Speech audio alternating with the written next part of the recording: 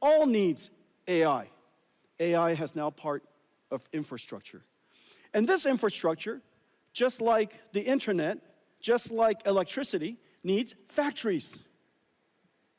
And these factories are essentially what we build today.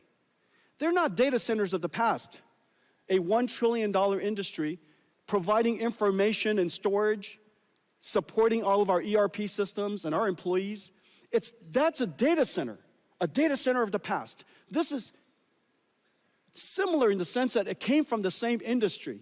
It came from all of us, but it's going to emerge as something completely different, completely separated from the world's data center. And these AI data centers, if you will, are improperly described. They are, in fact, AI factories. You apply energy to it, and it produces something incredibly valuable. And these things are called tokens.